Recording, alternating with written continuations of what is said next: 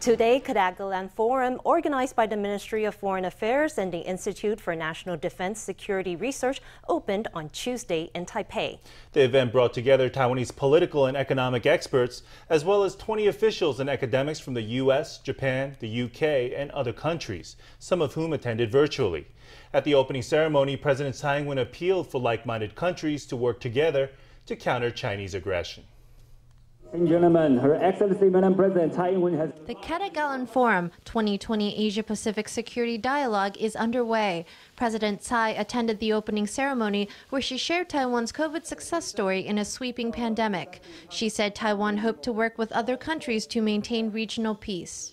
It is time for like-minded countries and democratic friends in the Indo-Pacific region and beyond to discuss a framework to generate sustained and concerted efforts to maintain a strategic order that deters unilateral aggressive actions.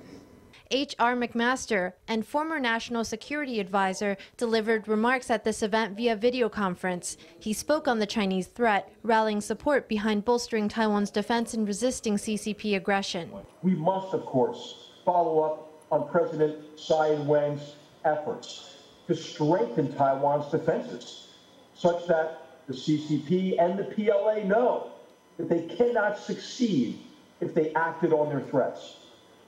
But all of us here today can help counter aggression and foster peace in a post-pandemic world by amplifying Taiwan's voice.